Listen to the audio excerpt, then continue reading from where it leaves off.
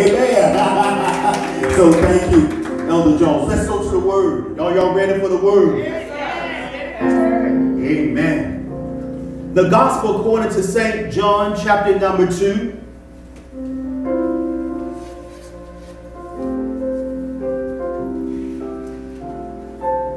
Here at True Friendship Church, we don't always follow the outline. It's not the same outline every Sunday.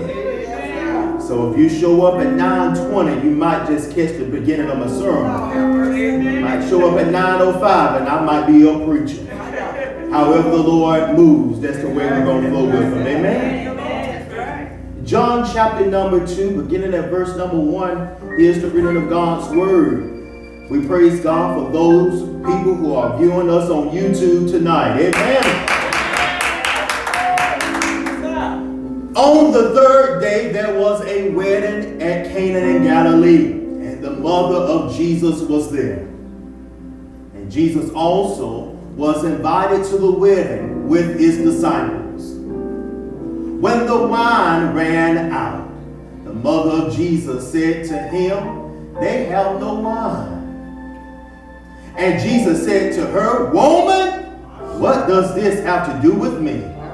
My hour has not yet come."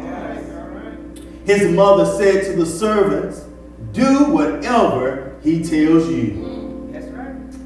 Now there were 6 stone water jars that were for the Jewish rites of purification, each holding 20 or 30 gallons. And Jesus said to the servants, "Fill the jars with water." And they filled them up to the brim. And he said to them, "Now draw some out and take it to the master of the feast." So they took it.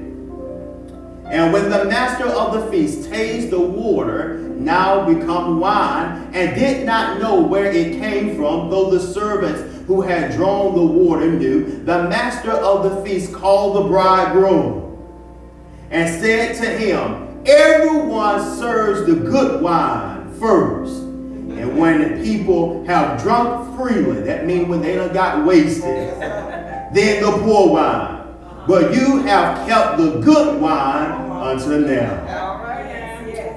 This, the first of his signs, Jesus did at Cana in Galilee, and manifested his glory, and his disciples believed in him.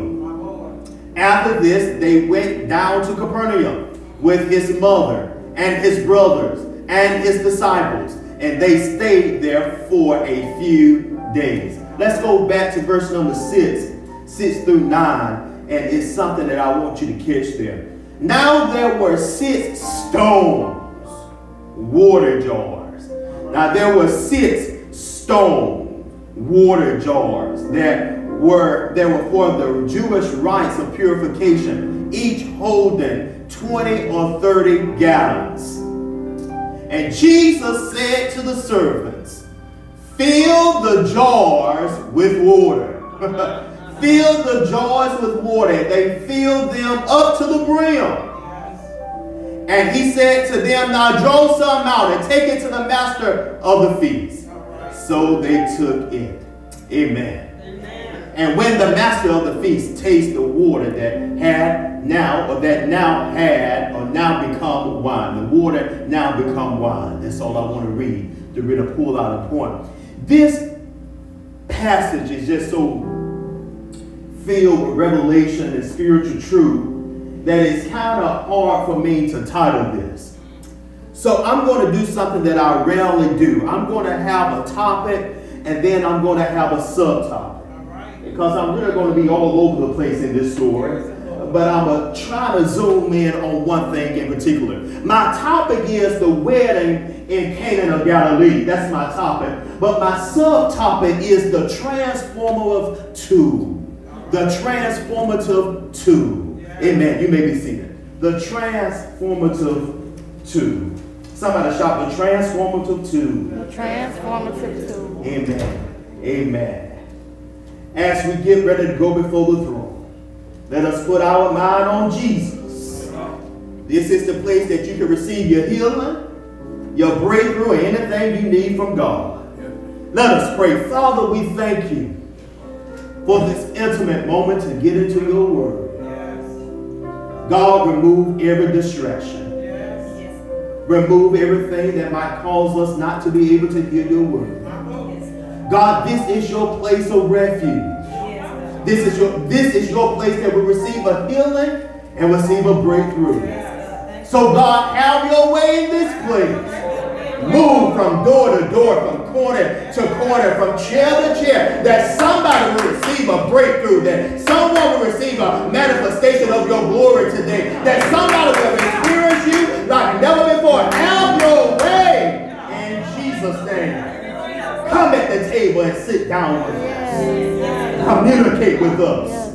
In the name of Jesus. Let us feel your spirit move in this place. We thank you in advance. It is in Jesus' name that we pray. And we all shout, amen. Amen. Elder Jones, you may be seated. The Transformative 2. But we really talking about the wedding in Cana of Galilee. No occasion can compare to a wedding ceremony. Lady C and I are always honored when we receive an invitation to witness a wedding ceremony. I suppose that Lady C and I, we love weddings because God himself loves weddings. Especially those weddings that he ordained.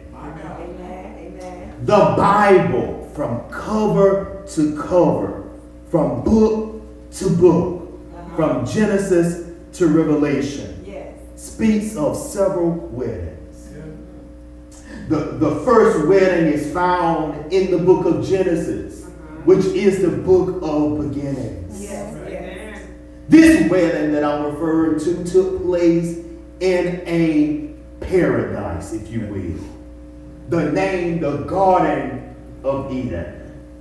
In Genesis chapter number 2, verses 21 through 24, God put Adam to sleep. And from Adam's rib, one of his rib, he formed Eve. And he woke up Adam, and Adam woke up, and Eve's father, who is God, brought Eve to Adam. And at the altar, Adam said, "This is bone of my bone, flesh of my flesh. She should be called womb man, because she was taken out of a man." Look at that vow at the altar at the Garden of Eden. And Adam said, "For this reason a man shall leave his father and his mother and be joined to his wife, and they shall become one flesh." Look at that first wedding, y'all, in the Bible, in the Garden of Eden. How can you forget this next wedding? That when God told a prophet to marry a prostitute. When God told Hosea to marry a prostitute, a harlot, a hoe. And God told the prophet Hosea, "I want you to go marry a harlot, a prostitute, a hoe." And he did, and they conceived. He married a harlot named Gomer, and they had a son. And the reason God told a prophet to marry a prostitute is a metaphor to show us that the Lord was Israel, or is Israel's husband. And the Israelites is God's bride. And whenever the Israelites worship false gods, they are committing spiritual adultery against their own husband. The husband that brought them out of bondage. The husband that brought them out of slavery. The husband that brought them out of Egypt. The husband that brought them through the wilderness. And anytime they worship other gods, they are committing spiritual adultery. Yes, sir. Yes, sir. And so God told the prophet, I want you to marry a hoe. So that can be a picture so people can see how it is to be married to an unfaithful woman.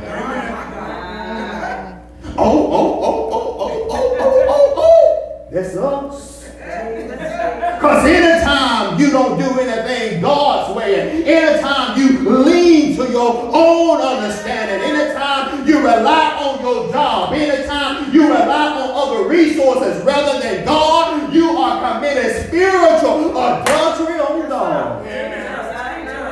So while you are talking about a prophet that married a prostitute, you should think how God feels when you are unfaithful to him. The last wedding that's going to take place in history is found in the book of Revelation. Revelation chapter number 19.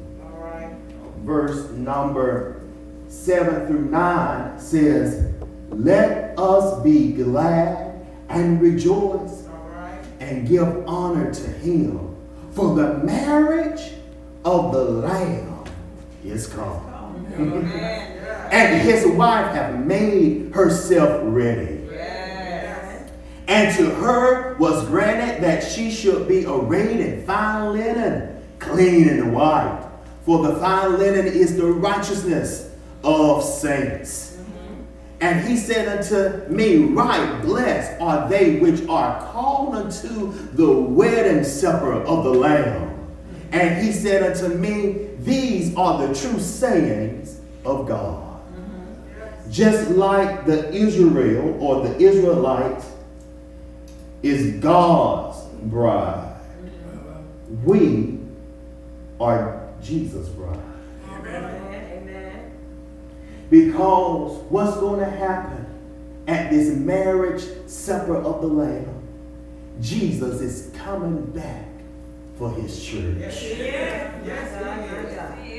The church that he purchased with his own blood. He's coming back. And when he comes back, we're going to have a wedding. It's going to be the last wedding in history. It's going to be the marriage supper of the Lamb. It's going to be the marriage of Jesus. Those who have been purchased and bought with a price, guess what, y'all? We're going to a wedding. It's going to be the best wedding you ever seen. Let me talk about a wedding in the Bible days so you can get a clear understanding of where we're going this morning. Amen. See, the weddings or marriage in the Bible, they were orchestrated or planned by parents before the child was even born. That's right. Don't miss that. That's right. Most parents in the Bible had already arranged their children to get married to someone before the child even came to planet Earth. And in Ephesians chapter number 1, verse number 4, it says, according as he have chosen us in him before the foundation of the world. So before we were even created in our mother's womb, God had already chosen us. I'm going somewhere, stay with it.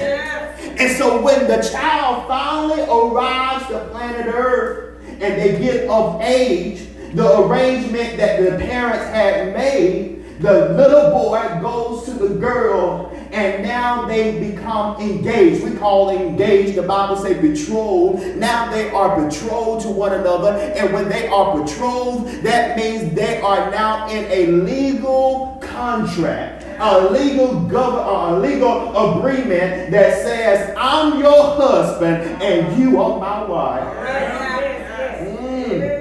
I am your husband and you are my wife. And my mama and my daddy and your mama and your daddy, they had arranged that before we were even born. And now since we are of age, I come to make a legal contract, a legal agreement to show the world and you that I'm your man.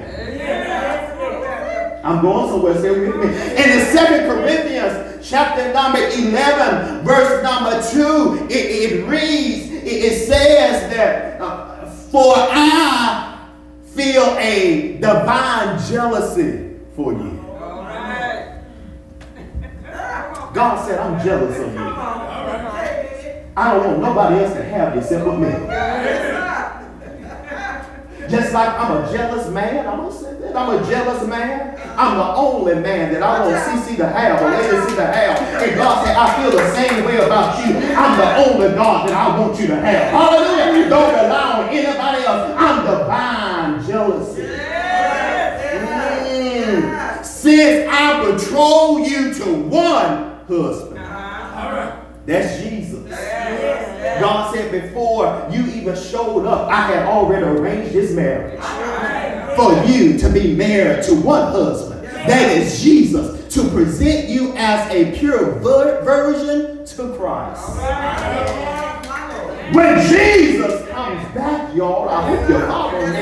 He's coming back with a church without a spot or a wrinkle. He's coming back for a pure church. He's coming back for a pure group of believers. And God said, that's why I had ordained before the foundation of the world for you to be married to Jesus and you to be pure and holy.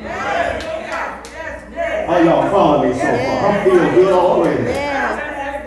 Now the next step, after the parents arrange the marriage, the children get of age, they make that legal contract to one another, the little boy, the little girl, the man or woman, to be betrothed. They are now in a legal contract. Yes. Now after that, what happened is the husband returns home. The man goes home. Yes. But the woman goes back to her father's house. But here's the key. Although the man is at home, he's preparing his house for the bride. But get this now. Although we live in separate places for a year, and the woman is still living with her daddy, she is still my responsibility. Oh, y'all follow me? And Jesus said in John 14:1, let not your heart be troubled. Ye believe in God, believe also in me. In my Father's house are many mansions. If it were not so, I would have told you, I go. I go to prepare a place for you. And if I go and prepare a place for you, I will come again and receive you. To myself. Y'all, we are betrothed. We are engaged to Jesus. But Jesus right now, he's away. Preparing our mansion. He's getting our house ready. God, I wish I had a church. He's getting our mansion ready. So when he come back and get us for the wedding, we have somewhere to go. Hallelujah! But watch this now. I told you, although the husband is living in a separate house, preparing the house for his bride, and the bride is still living with her daddy, the husband is still responsible for his wife. Right. And God, Jesus, if you will, is still taking care of us.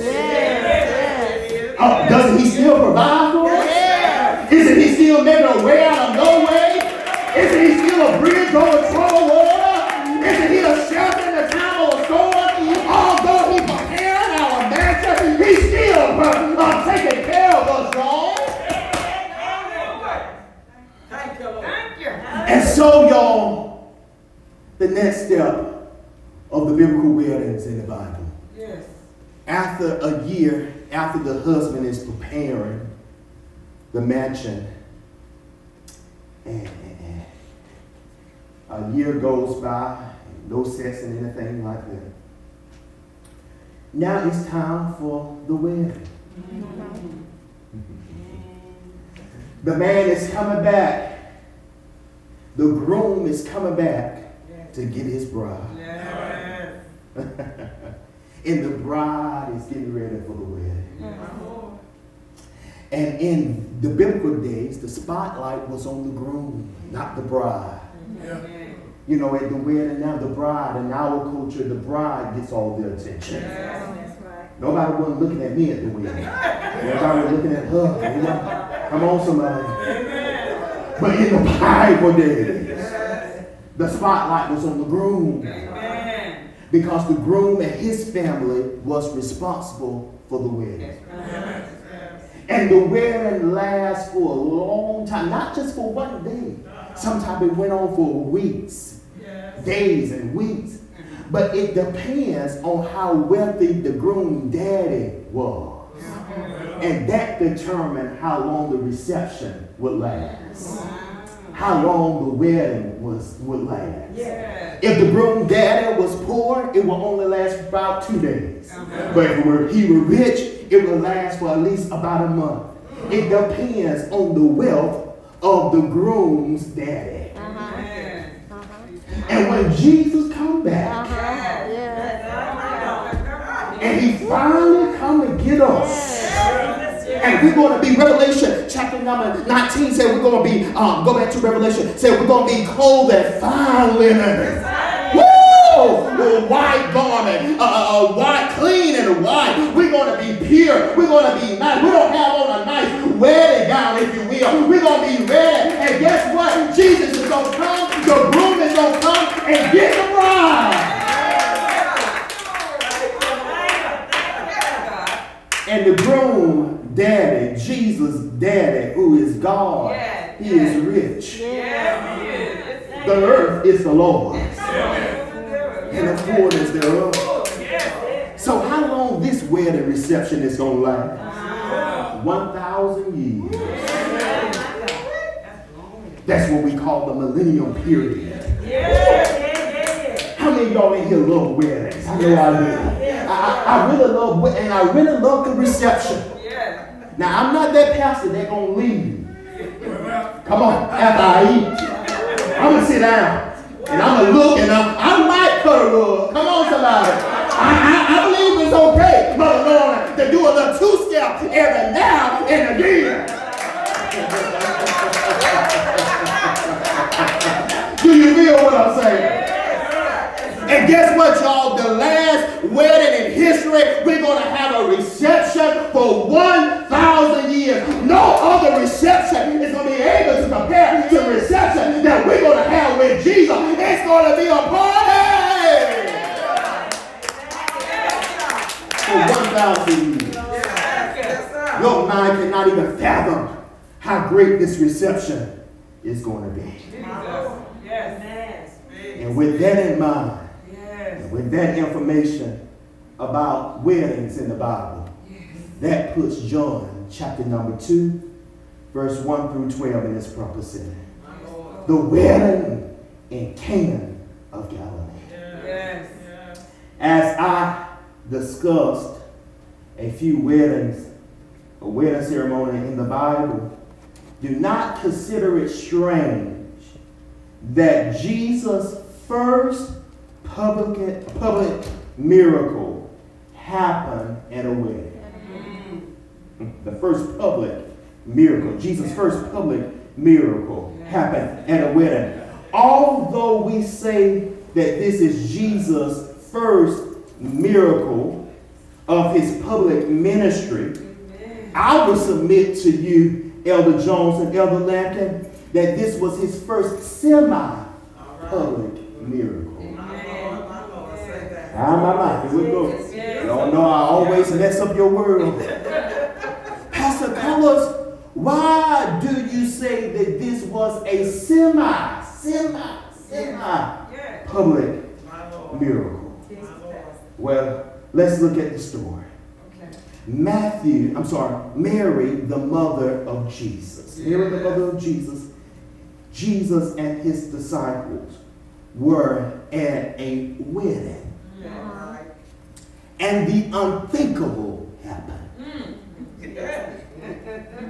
Not that the man X stood up and said, he slept with me last night. Come on, somebody. Come on. Not that the bride got to find with the bridesmaids in the back. That didn't happen. The unthinkable happened, that they ran out of wine.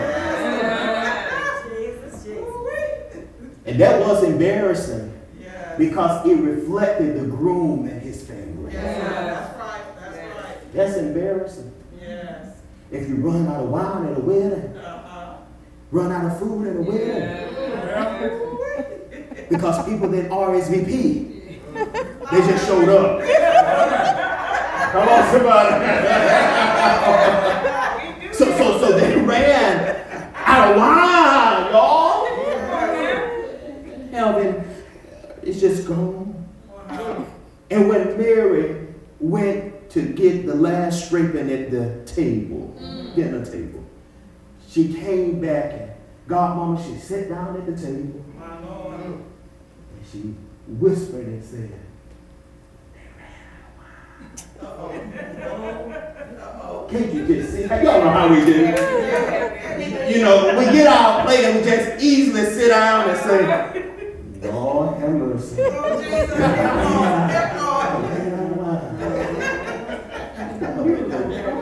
told you they haven't even RSVP. And look at her. It's an old place to go. Y'all know how they do. They ran out of wine. And Jesus looked at his mother and said, woman, what does this have to do with me? My hour has not yet come. My hour, somebody shout, hour has not yet come. As I was studying this story for this sermon, that phrase, Lady C, in the scripture, can you pull that up for me? John chapter number 2. When he said, my hour has not come. That phrase stood out to me. Woman, what does this have to do with me? My hour has not yet come. And I thought about something. I thought about Ecclesiastes chapter number 3, verse number 1.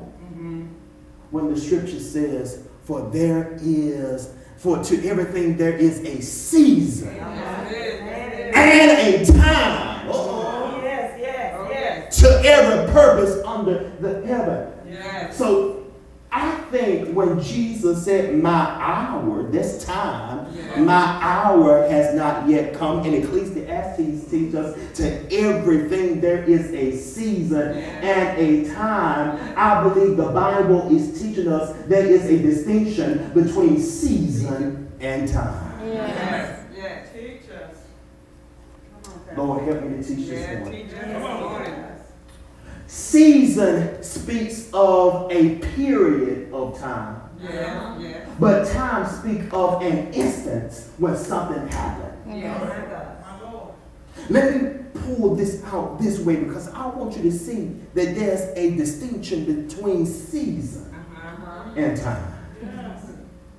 In a few more days, I believe June the 21st, I believe is that next Tuesday, I believe that it's going to be the first day of summer. That's season. We have summer, winter, and fall. Those are seasons. Summer, winter, spring, and fall. Those are seasons. But guess what? Although summer is a season, one holiday in the summer season is the 4th of July. Follow me if you can. So June the 21st, we will enter into the summer season, but it would not be time for the 4th of July. When we enter into fall, I think fall happens in October, if I'm not mistaken. So when we enter into October, we will go into the fall season, but it will not be time for Thanksgiving. That's right. Until November. Are y'all following me? Yeah. Winter, that when we enter to December, we'll be into the winter season, but it's not time for Christmas until December the 25th. When we get into March or April, I believe we enter into the spring season, but it's not time for Resurrection Sunday. Amen. Just because it's your season doesn't mean that it's your time. Yeah, that's good.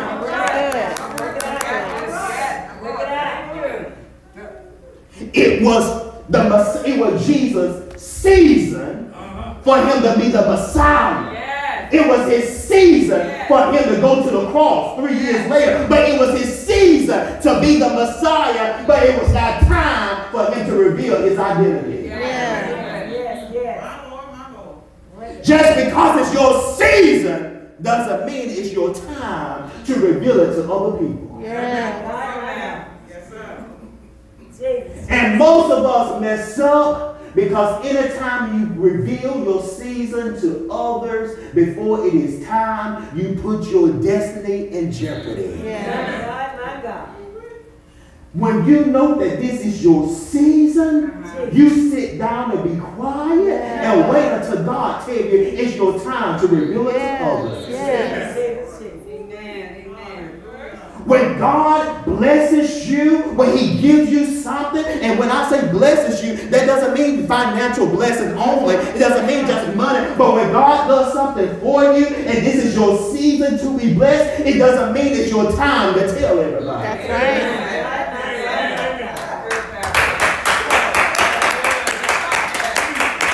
Jesus said in John 2, he said, my hour has not come. He said, yes, I know you know who I am, mama, a woman, Mary. I know you know who I am, but it's not time for me to reveal my identity to the public.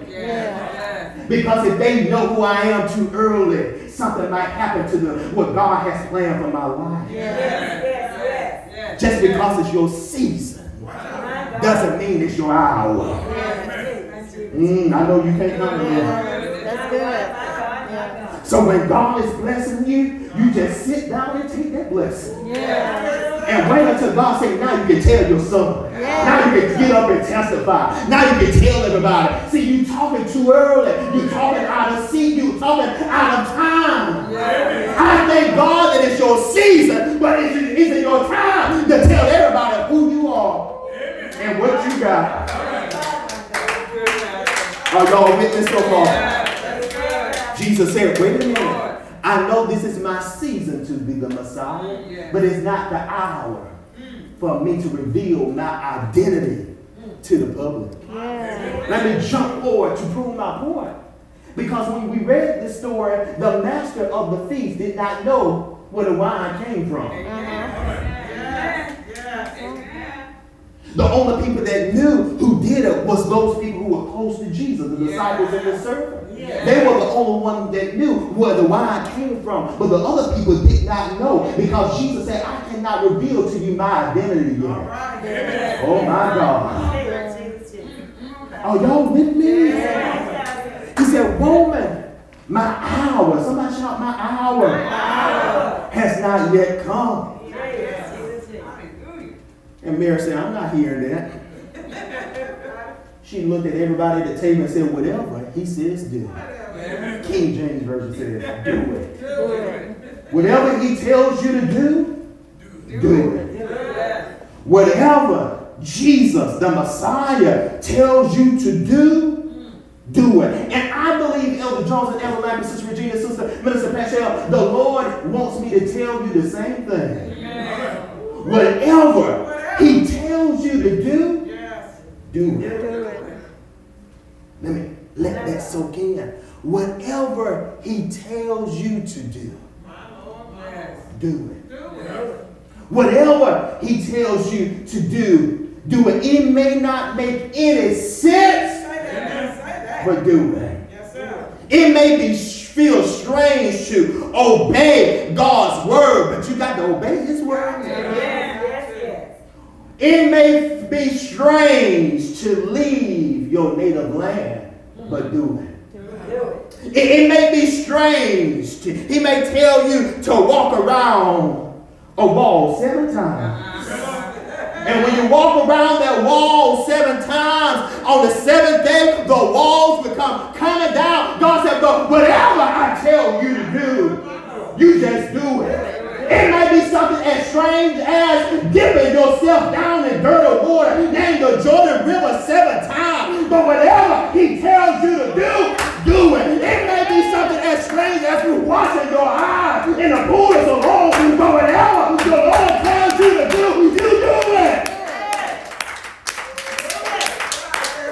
It may be something as strange as leaving your home church, but whatever the Lord tells you to do, you do it. Perhaps it may be something like he told me to do, to start a ministry with no money. But whatever the Lord will tell you to do, you do it. Can I go a little bit deeper and teach y'all this morning? It takes faith to obey God's word. Faith is acting like it is so, even when it's not so that it may be so, simply because God says so. Faith is acting like it's already done. God, I know what you told me, Sister Regina. I heard your voice. It doesn't add up. It doesn't make sense. But whatever you told me to do, I'm going to do it. I'm going to walk by faith. I'm going to obey your word and walk by faith. Because if God gave me the word, he has already made provision. He has already went before me. He has already made every crooked place straight and rough place smooth. Whatever the Lord tells you to do, you just do it. Thank you. Oh my God. Hallelujah. Just do it. You take God at his word. Yes. Hallelujah. I said you take God at his word. You walk by faith. And not by sight. Don't go by what you can feel. Don't go by what you can hear. Don't go by what you can taste. Don't go by what you can see. But God, if you said it, the just shall live by faith. I'm going to do it. Mary said, told the servants, whatever he tells you to do, just do it. And listen, you all, I'm telling you this because I'm telling you what I know. Once you take God at his word, once you obey his word, you will begin to experience God on a different and deeper level. Some of you want to experience God, but you don't want to obey. That's the word. God, I want to experience you. I want to have an encounter with you. But God said, you won't do what I tell you to do. All right. You got to walk by faith and not by sight. Whatever he tells you to do, do it. We, Elder Jones don't know this, but Lady C does. You all know that the Lord placed on my heart to do something next year at a big place. And it's going to cost $6,000. And I'm saying, like, Lord, I can't do that. I can't do that. But the Lord said, now, Dorinus, how are you going to preach faith and not live by faith? Come on, somebody. See, what we do is we'll tell others God can do it. But when you come down to you and you don't see the money, you don't see how things are going to work out. When God tells you to do something, you better learn how to get off your butt and just do it. No, look at somebody and say, do it. You do it. You do it. Now, I'm going to keep on because I can stay there all day. So the title of my sermon is The Wedding in the Cana of Galilee. But my subtopic is the transformative tool. Now let me focus on what I really want to focus on. And then I'll wrap it up. So now, in verse number 6, there were 6 water jars sitting on the side. And Brother Marcus, they were made of stone, used for the purification of the Jews. That means anytime the Jews got ready to eat, they washed their hands using the water from out of those pots. Before and after a meal, they washed their hands with that water. But Jesus looked over there and just saw those 6 stones on the side. And Jesus said, go get those 6 stones. Because what good is having wine, but you don't have nothing to put it in? So he said, now, I'm going to do it. Because anytime there's a need, I'm obligated to fulfill a need. Because my God shall supply all of my needs. He won't sometimes give me what I want, but he'll sure enough give me what I need. Anytime I'm in need, he's going to supply my need. I don't know how he's going to do it. I don't know when he's going to do it. If you need a healer, he's going to give you a healer. Because anytime you need something, God is obligated to fulfill your needs. I feel like preaching. So there were 6 jars made of stones. Stones, you know. That's the tool. That he can put the wine in. But the Bible emphasized that there were 6 stones or water jars. One translation would say water pots. Look at this stone. The jars were made out of stone. Because one scholar would say the reason that the jars or the water pots were made out of stone is because it don't matter how nasty the water may get, it won't contaminate the pots. It doesn't matter how nasty the water is in the pot. But since it is in a stone pot, hallelujah, it won't get the pot that made out of stone nasty.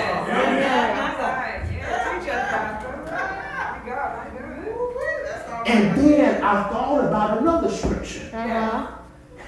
When Jesus led me and told me to emphasize to look at this stone, I thought about 2 Peter. Chapter number 2, 1 Peter chapter number 2, verse number 4, it says, as you have come to him, a living stone. That's Jesus. Rejected by men, but in the sight of God, chosen and precious. Here we go. I'm talking about this tool. I hope you shout. I hope you feel it like I did. You yourselves, like living stones. Woo! You still not living. It doesn't matter how nasty the water is in the stone of the water pot. It won't get the stone dirty. Hallelujah!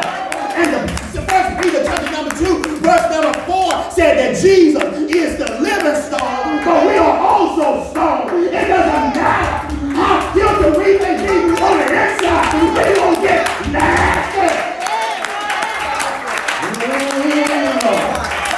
Hallelujah.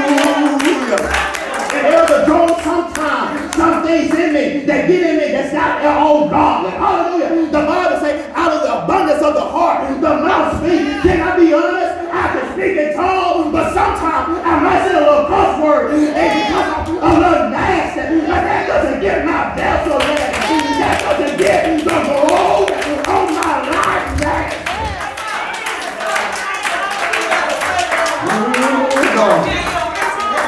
Tell somebody you a living stone, baby.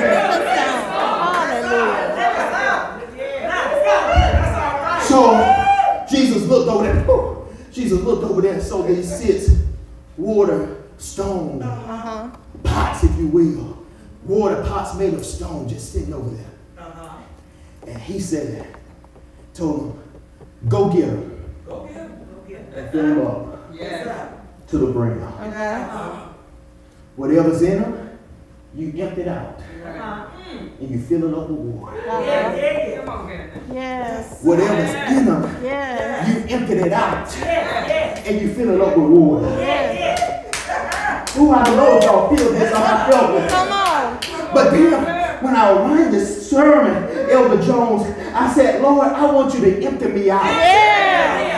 Empty me, Lord. I I want to be like an empty pitcher before a full fountain. If there's anything that's in me that should not be, I want you to empty it out. And when you empty me out, God, I want you to get into me. Yes. Empty me. Yes. And then get into me. Yes. Empty me. And then get into me. Empty me. And then get into me. Empty me. And then get into me. God, I want more of your spirit. I want more of your anointing. I want more of your glory. If there's anything that's in me that should not be, empty me out and fill me up.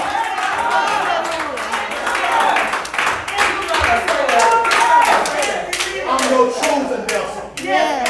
I'm your chosen stone. I want you to fill me up. Yes. I want your glory. Yes. I want your anointing. I want your power. I want you to fill me up. Yes. Hallelujah.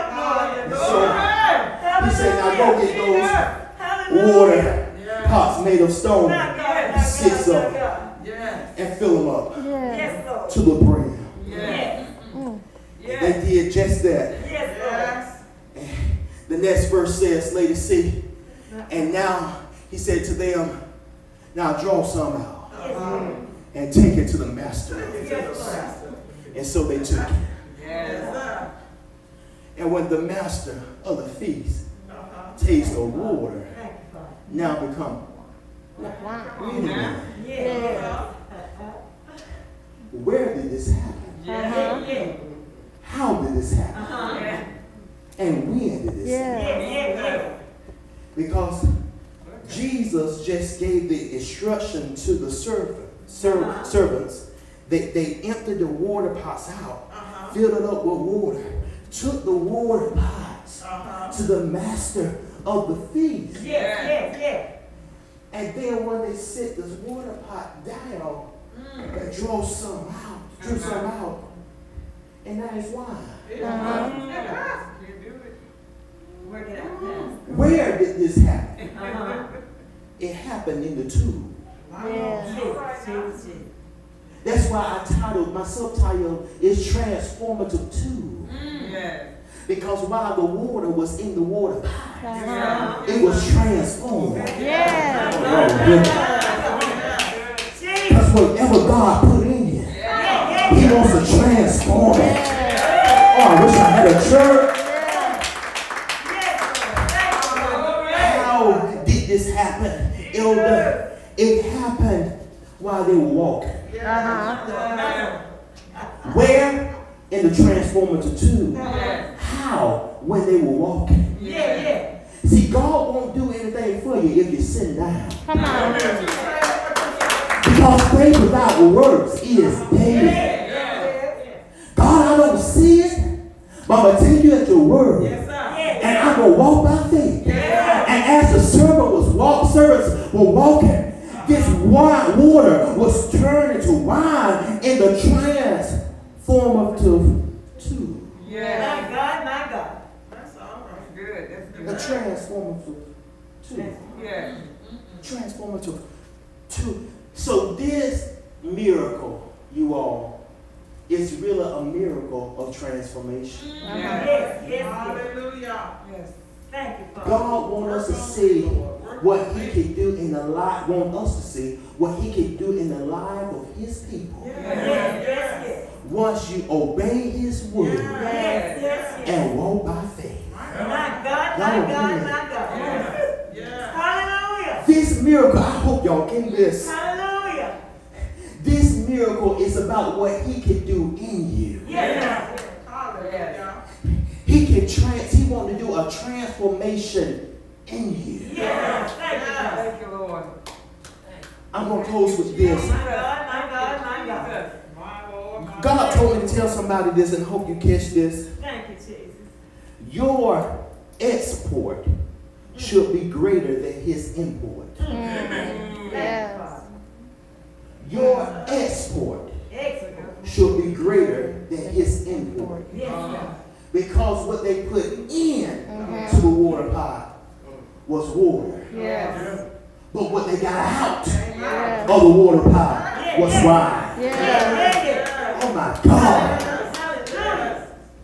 So whatever God put in you, it starts as a seed. Yes. Yes, sir. Yes, sir. Thank you, Lord. His word starts as a seed. Yes. But he wants you, his word to be transformed in you. Yes. That when it comes out of you, it can be wine.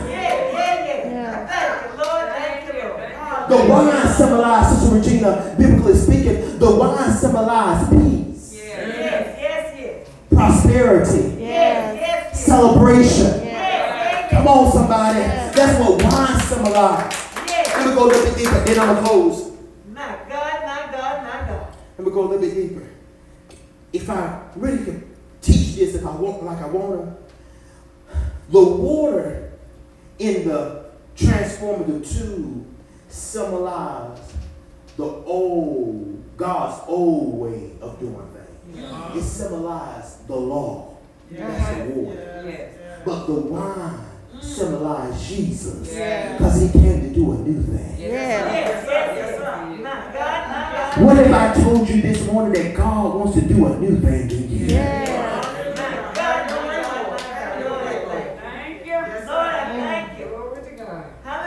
What if I told you that God wants to begin to transform you? Yes, God.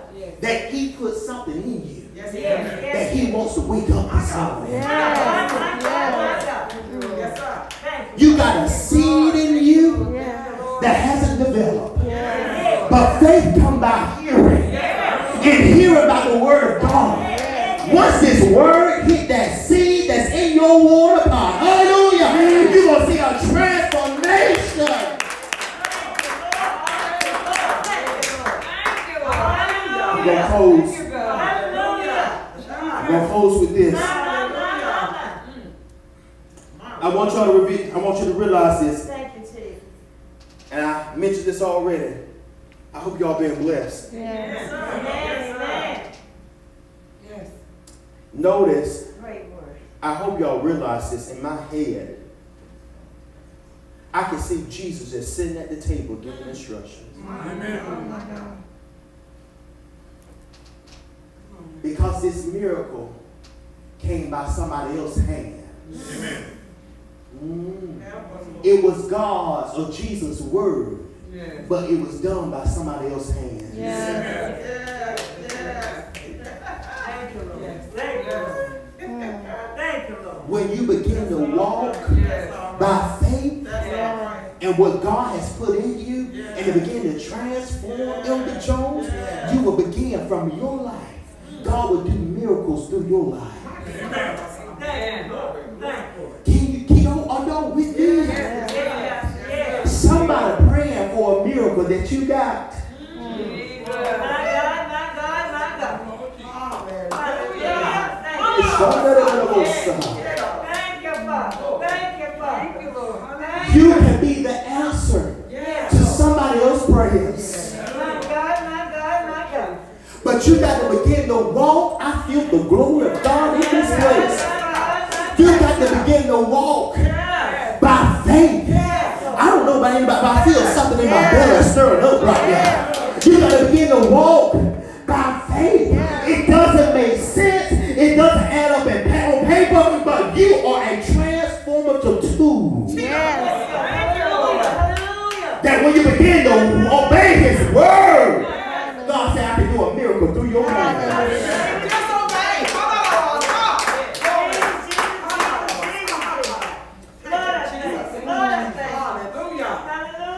Once you understand that you are a transformative tool, that God wants to do something new in you. And then once it comes out of you, once it out of your belly shall flow rivers. Listen, out of your belly shall come rivers of living water. Elder Jones, it just didn't say water. It said living water. Because once you realize that you are a transformative tool and you begin to walk by faith, you will provide living water to others. Not just water, but they need living water. They need something that can feed their spirit and their soul. And you are a transformative tool.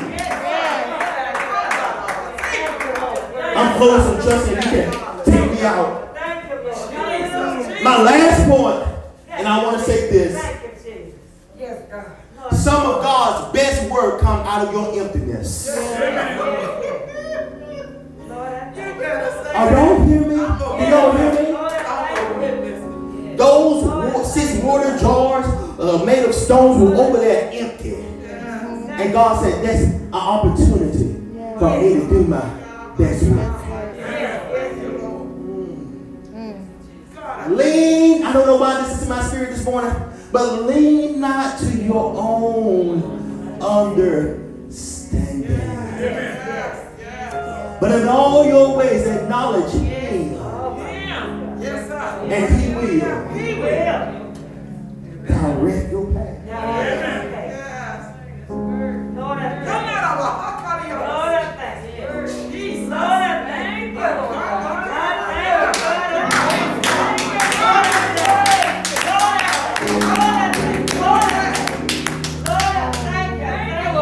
I'm a transformer to 2. I'm ready for German.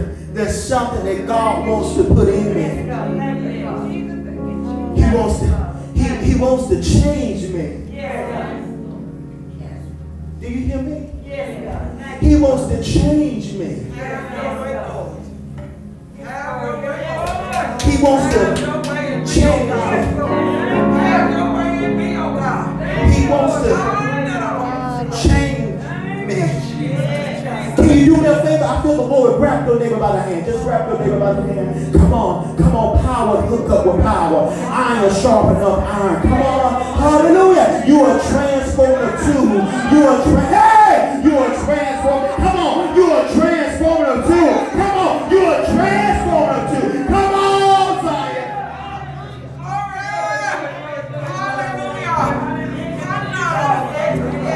You are transformer too. You are transformed. Come on, Zion. Let God get some wine out of you. Let God change you. Let God change you. Come on, Zion. Let God change me, oh God. Make me more like you. Come on, let him change you. Change me, oh God. Wash me through and through. Come on, release power. Just create.